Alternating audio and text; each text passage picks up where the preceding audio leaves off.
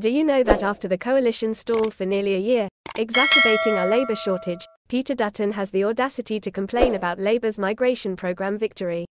All those businesses, schools, hospitals and house builders crying out for skilled labor from late 2021 will have every right to be angry at the Department of Home Affairs, DHA, leadership for failing to deliver the 2021-22 migration program by almost 16,500 visas. For detailed information, watch this video till the end, and yes, like and share the video, and don't forget to subscribe to our channel. Warm welcome from Brain Drain Consultants to our immigration information and news channel, A2Z Immigration Updates. The 2021-22 migration program delivered 143,556 visas compared to a cabinet-approved planning level of 160,000. This was despite massive application backlogs and an increase in new permanent resident applications from 157,989 in 2020-21 to 185,030 in 2021-22.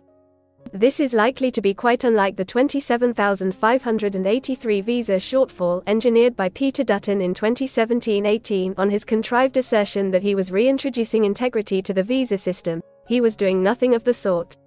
Under Dutton, the visa system, in particular asylum visas, was rorted like never before.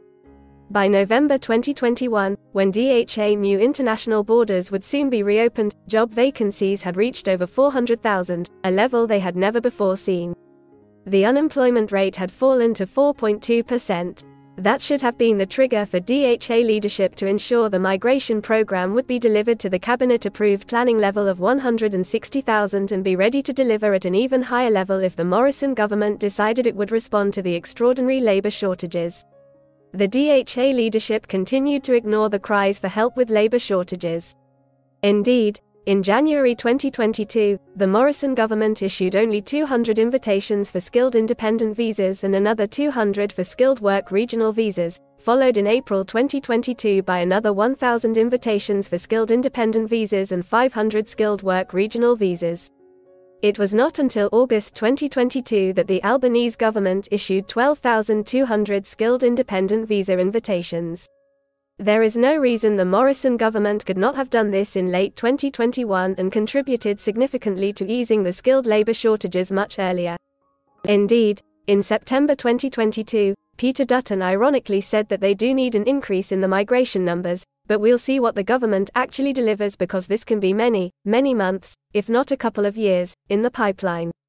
After the Morrison government sat on its hands for almost 12 months with regard to the labor shortage, Dutton now complains it will take a long time to deliver the increased migration program. We hope you appreciate our efforts to provide important and accurate immigration information. Please share your feedback and suggestions in the comments section. Please like, share, and subscribe to our channel to show your support, and yes, don't forget to press the bell icon. Thank you for your valuable time, and we hope to see you again soon with another video. If you need any further assistance or want to discuss anything related to your immigration dreams, then you can book an expert consultation session with our team of registered migration consultants.